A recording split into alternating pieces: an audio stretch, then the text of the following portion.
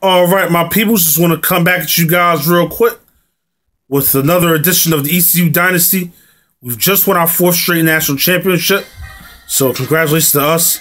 But we have decisions to make as far as personnel. As you can see, our big-time defensive tackle, one of them, Eric Gaines, he's a junior. He wants to go to the NFL draft, but he's only projected to be a 5th-round pick. So let's see if we can try to keep him. 3 other freshmen on a transfer. Richard going to UCLA, Greenwood to Duke, and Kaysen to Colorado State. I'll go ahead and let them go. If we look further down the list, though, we do have 3 projected draft picks. Trey Turner, our all-time lead receiver, projected to be a 1st-round pick. He tried to leave early last season, but he was only projected to be a 6th-round pick, so we were able to convince him to come back. Dallas Barnes, same story. He wanted to leave early last season as well, but he was only projected to be a 6th-round pick, so we were able to get him to come back. And our excellent left tackle, Josh Lee, out of Canada, he is projected to be a 3rd-round pick. So let's see what we can do about Gaines here. Promised a player who will not regret staying to get his college degree. His persuasion chance is very high, so very good chance we'll get him to stay. And he says there's so much I haven't accomplished here.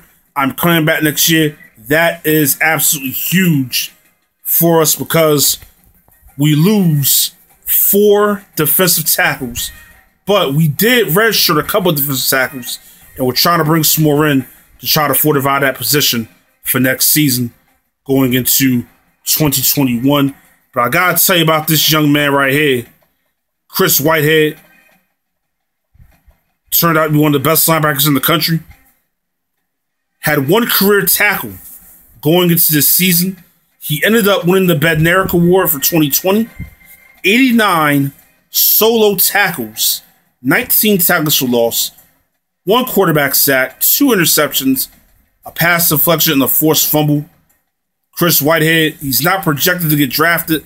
As you can see, he's only 5'9", 248 pounds, but hopefully he will get picked up, and hopefully he'll go on to the NFL to do major things. Between the redshirt seniors and the 4-year seniors, the last 4 years of their career, 4 consecutive national championships and 4 straight conference titles. Okay? So you can just see, and really, just 2 losses between their last 4 seasons here on campus. So we're going to advance to the next stage.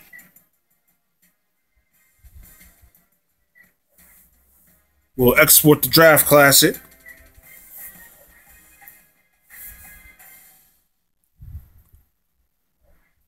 And we'll call this the 2020 class.